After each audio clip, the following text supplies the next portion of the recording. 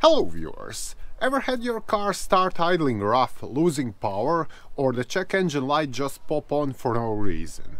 Well, to be honest, this could be caused by many things, but one very common is a bad EGR valve. And the good news? You don't need to be a pro mechanic to figure it out. So today I'm going to show you how to test an EGR valve, go over the common symptoms of a bad one, explain what it does and how much it costs to replace. Alright, let's start with the testing part, because that's probably what got you here in the first place. Depending on your car, you'll either have an old school vacuum operated EGR valve, which looks something like this, or a newer electronic type with a wire connector on it. This is important to understand, as testing methods differ depending on which one you've got.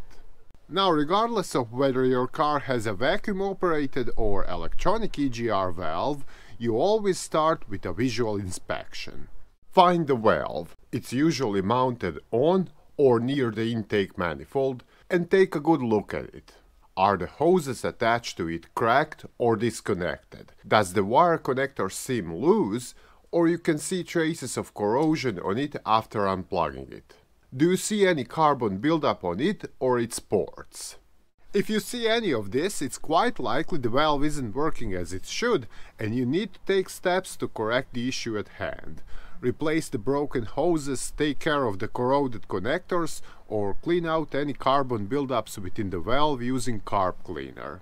Next, if you have an older car with a vacuum-operated EGR, here's what to do. With the engine off, unplug the vacuum line and hook up a handheld vacuum pump.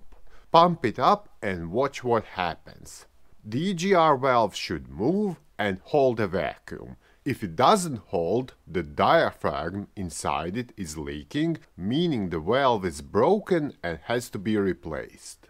Now turn on the engine, let it idle, and apply vacuum to the EGR once again. If the valve opens, the car should stumble or even stall. That's normal actually, as you fully open the EGR and let too much exhaust gases into the intake, which then messes up the air-fuel mixture. On the other hand, if your car is a bit newer, it's more likely that it has an electronic EGR valve, and to test it, you'll need a diagnostic tool. So, if you have this device, the first thing to do is to plug it in and check the codes. In case of a malfunctioning EGR valve, you might see some of these. This alone tells you there's a problem with EGR. Not enough flow or too much of it usually means the valve is clogged or stuck, so it doesn't open or close as it should. Circuit malfunctions are usually caused either by wiring issues or the solenoid inside the EGR valve is fried. Also, if your diagnostic tool is a bit more powerful and complex, you can do a so-called actuation test. What this does is, it sends a command to the EGR valve to fully open or fully close, depending on what you've chosen to do. By doing so, you can monitor the valve's movement to see if something, soot buildup and gunk for instance, is obstructing it. Have in mind though that not all scan tools are capable of performing this. Most cheap OBD code readers aren't. Moving along, I must mention one simple manual method which can only be performed on those vehicles that have some sort of linkage that connects the EGR valve and the corresponding mechanism inside the intake. Here you can push this rod with your hand. It should move smoothly, not gritty or stuck. If it's jammed up with carbon, it's going to feel sticky or won't move at all. Lastly, I'd point out that many newer cars, especially those with a diesel engine, have an EGR temperature sensor, and this is something you can easily use to assess the EGR operation. With the EGR open, these values should rise to 500 degrees Celsius or higher. However, if they remain significantly below that, it usually indicates that the EGR is stuck or its passages are blocked with soot. Now let's talk about what you'll actually notice when your EGR valve is going bad. Because, let's be real, most of us don't test things until the car starts acting weird, right? First of all, you might notice the idle is rough. If the valve is stuck open, exhaust gases get dumped in while they're not supposed to, and your idle goes all over the place. Also, a stuck open EGR valve might cause stalling, as the excessive exhaust flow at low engine speeds chokes the engine and kills it off. And even if this doesn't happen, your car will be down on power because it's effectively not getting enough air to work properly. On the other hand, a stuck closed EGR valve could cause knocking or pinging sounds under acceleration. The reason for this is the combustion temperature, which goes up when the exhaust gases aren't flowing into the intake. Now you might find this confusing, but I'll explain why this happens a bit later. Next, we have the check engine light, which will almost certainly come up if the EGR valve is acting up. As said earlier, this will trigger various EGR-related codes.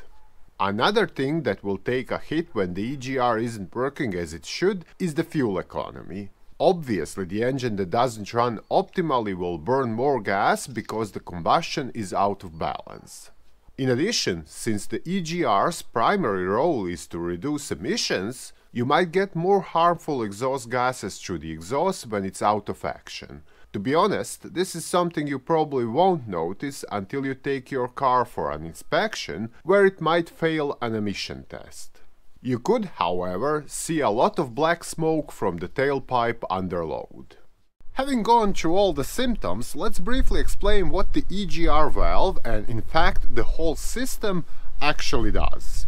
Exhaust gas recirculation, or EGR, is an emission control device that, as its name might suggest, returns a portion of burnt gases back into the engine's intake. And by doing so, it reduces the combustion temperature and lowers the exhaust NOx content. From a mechanical point of view, the EGR consists of several pipes that connect the exhaust and intake, a valve that regulates the flow through this pipework, and, in some cases, a coolant-based cooler that cools down the hot exhaust gases before they enter the engine. Now, the EGR valve itself is the key component here. It opens up or closes when the ECU tells it to, regulating the exhaust gases flow so they don't mess up the engine's operation. In the end, if you've tested the EGR valve and it proved to be broken beyond repair, the only thing left to do is to replace it, which brings us to the question of how much this might cost. Well, with prices usually ranging between $50 and $150, the older, vacuum-operated valves are not that expensive. On the other hand, a typical electronic EGR valve might set you back anywhere from $200 to $500 or even more for some models. As for the labor costs, this is a job that in most cases takes an hour or two, and to be honest, you might even do it yourself with some basic tools, assuming the access isn't too difficult. So there you have it, the EGR valve. Small part, big impact. But as you've seen, testing it isn't too hard once you know all the steps. If this video helped you out, give it a like, hit that subscribe button for more repair tips, and let me know in the comments if you ever had to deal with an EGR valve issues yourself. On the other hand, if you're having some different problems with your vehicle, be sure to check other videos here or visit our site mechanicbase.com for detailed automotive repair guides. Bye!